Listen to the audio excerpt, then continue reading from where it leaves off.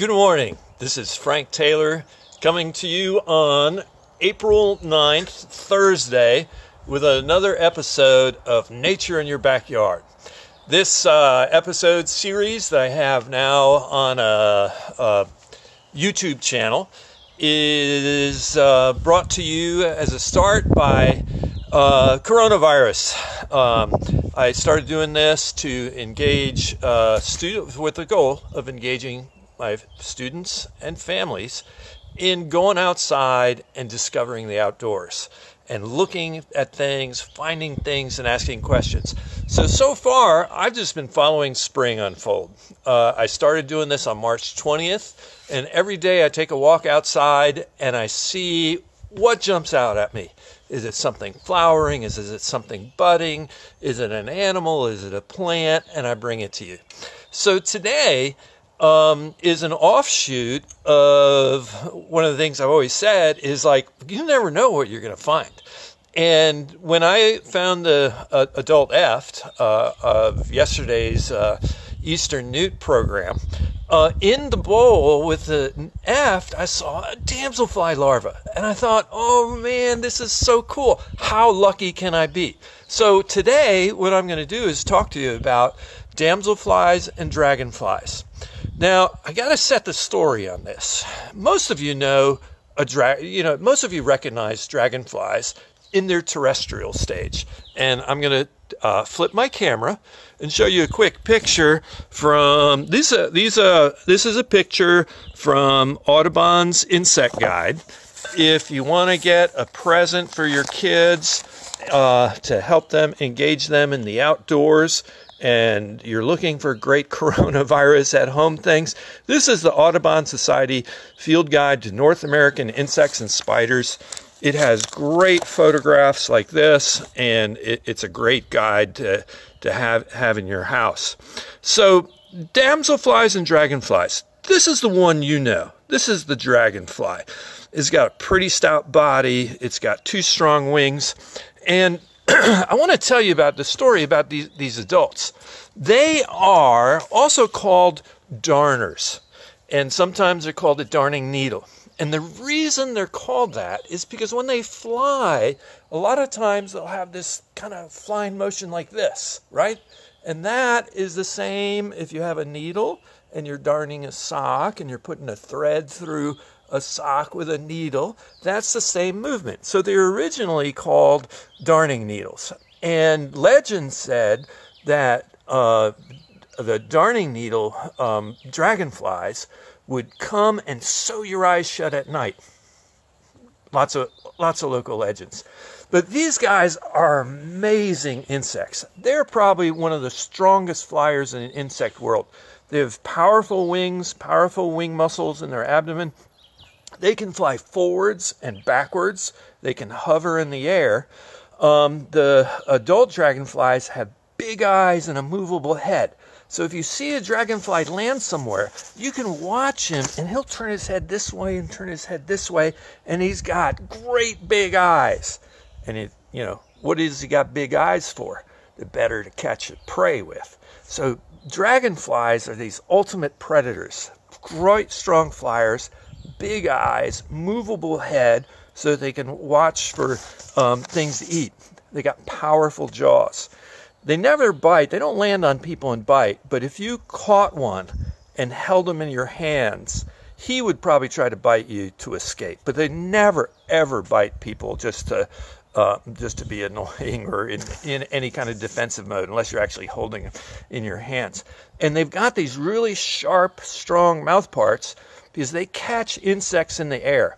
The adult dragonflies have these long, spindly legs, and they hold the legs out like this when they're flying through the air and intercept a prey item. They eat flying insects, and they will intercept them in the air and then take them apart with their powerful jaws. So I guess that's why they're called dragonflies, because they're big and scary in the insect world. Now, these guys are also very territorial. And I remember growing up, sitting on the edge of a lake when fishing, and this one dragonfly would keep coming and land next to me. and if another dragonfly came into the area, he would jump up, and they would fight and buzz, and then that dragonfly would leave, and then he would come back down and sit on a rock right next to me over and over again. And whenever an insect entered his territory, he'd jump off the rock, fly up, and try to get him. So it's really cool. You know, you normally don't think of insects having these like behaviors, like, you know, they're just little insects, but they have these fascinating behaviors. So another thing I learned to do was if I took a rock and threw it up in his territory, he would jump off his rock, zoom out to it, and the last second, it was like he identified that as a rock and would zoom back away, and the rock would fall harmlessly in the water. So those are the dragonflies. Now the other thing I'm going to show you are the damselflies. And here from my Audubon field guide is some photos of damselflies. Now, how are the damselflies different, and how are they similar to the dragonflies? Well, first, look at how dragonflies hold their wings. When a dragonfly is at rest, it holds its wings in the pairs out to the sides, flat out. The damselfly at rest holds its wings folded together on its back. Both of them have big heads, movable heads with big eyes. Both of them have 4 wings. Both of them are strong flyers. Both of them are predators. But the damselfly is a little bit more delicate. And that's why we call it a damselfly, because it's finer. It's a gentler flyer. It's a gentler predator than the dragonfly. So that's how you can tell them apart. And the damselflies, if you've ever been on a pond and you've been fishing, I don't know how many times I've had a damselfly land on my fishing line to take a rest, or land on the sides of the boat. And they're the ones that have these iridescent, amazing, iridescent blue and green colors and stuff. So we've all seen these adults of the damselflies and dragonflies flying around our ponds or lakes, and we've interacted with them. But let's go and see their other life stage that you probably haven't seen. So let me switch over.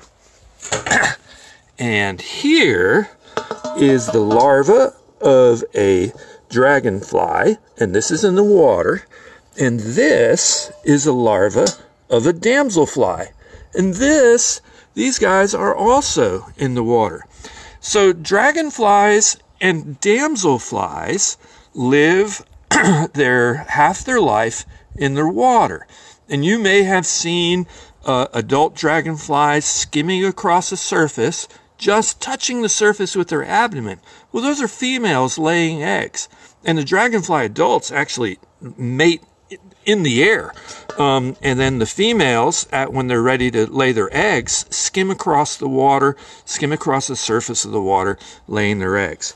Now, how can you tell a damselfly larva from a dragonfly larva? Well, notice that the dragonfly larva is much stouter and has a shorter abdomen. Notice the damselfly larva has long, thin abdomen, and it's got 3 tails on the tip, and they almost look like little feather tips.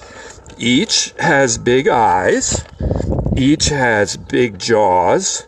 Both are predators in the aquatic environment too. So these guys are predators both in the aquatic stage and the terrestrial stage. So they live half their life in the water, and they live half their life on land.